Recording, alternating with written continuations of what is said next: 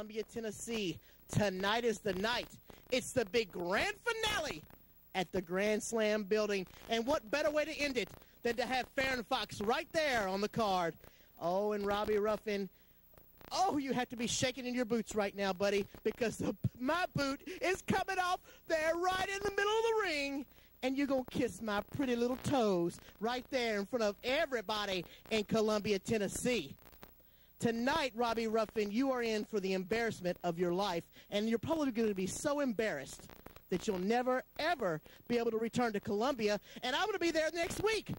The next week, we're going to go right to the new building, the Armory Recreation Center. Oh, and it's going to be exciting because Faron Foxx is going to sashay right up in there, and I'm the most entertaining thing you people have ever seen, and you know it. So tonight, Robbie Ruffin, you're going to kiss my little toes. And next week, I'm going to be so pretty in the new building.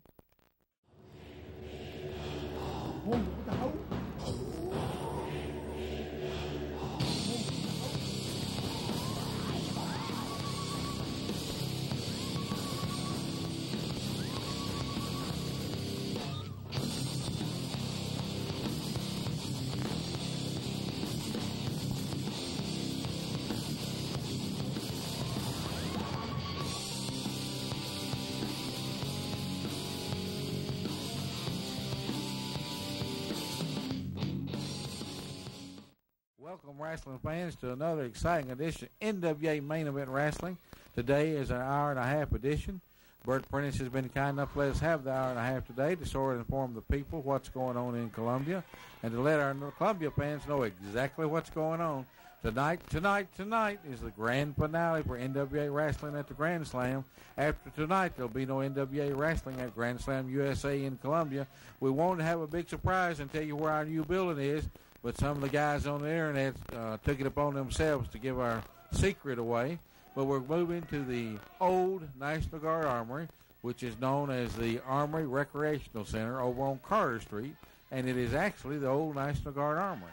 Now getting to the matches, we've got Faron Foxx against Robbie Ruffin, and they're in a big match tonight. And in the studio with me is the legend, Tony Paul. Welcome, Tony. About time you let me get the word in, Mike Porter. I'm so happy to be here today. There's a lot of things happening in NWA Main Event. I'm just so happy to be a part of it. My friend Faron Foxx is in the ring right now with Robbie Ruffin, and this was taped in Columbia just the other night. And I'm so happy to see Faron in the ring because he's a very entertaining wrestler, and the fans out here should really get behind Faron. But seems like to me, Mike Porter, the fans around here has been against him from day one. Well, I don't know a lot about the fans being against Faron as much as Faron being against the fans. But I'll guarantee you, Robbie Ruffin's been here with us for a little over a year now, I think. And Robbie is coming out of the rookie status and climbing the ladder, but he's climbing very slowly. And that's good because he's building a good foundation, Tony. Well, I'm telling you, look at this arm bar right now. That can be a very painful hold. Faron, he knows how to apply that pressure. And if you just look at Faron here, he's always contemplating what he's going to do next. He's always ahead of his opponent. And I know right now he's going to show Robbie Ruffin what it's like to be in the ring with a true professional wrestler. Our referee for this match is Tim Humphries. Also, Tony, don't forget Bowling Green tomorrow night, 8 o'clock at the Vet Center Entertainment Complex.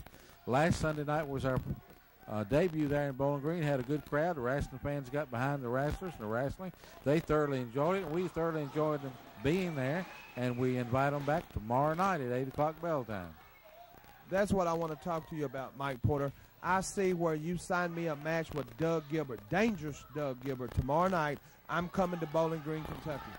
You know, a few years ago, I was in the ring with that guy named Jerry Lawler, and he threw a fireball, and he burnt me, and I still got scars from it. And you want to go and sign me in a match with Doug Gilbert, and everyone out there knows he's good at throwing fire. I mean, and you put me in a match with him, and I'm telling you, I'm going to bring the beast with me. And he's going to bring a fire extinguisher. Because if Doug Gilbert tries to throw any fire in this match, I guarantee the beast is going to be there to spray him down. Well, Tony, you might need that fire extinguisher because Doug Gilbert is famous for throwing that fire on his opponents. Don't forget, you people in Bowling Green, on Friday nights at the Vet Center Entertainment Center, you've got 21 and Up dance.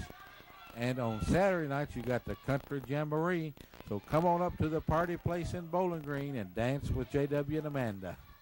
Okay, now you see here, Faron was just over getting some advice from Gordon, and this Robbie Ruffin's complaining to the referee for no reason.